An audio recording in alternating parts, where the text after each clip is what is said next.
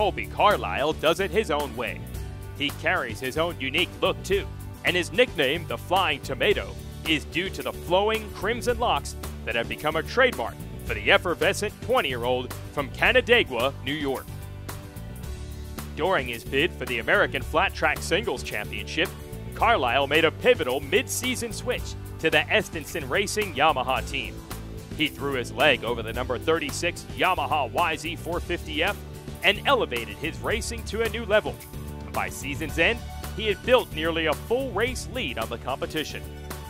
For the season finale, he hopped on the all-new 2018 Yamaha YZ450F, grabbed his 8th podium, and collected more than enough points to clinch his first professional championship.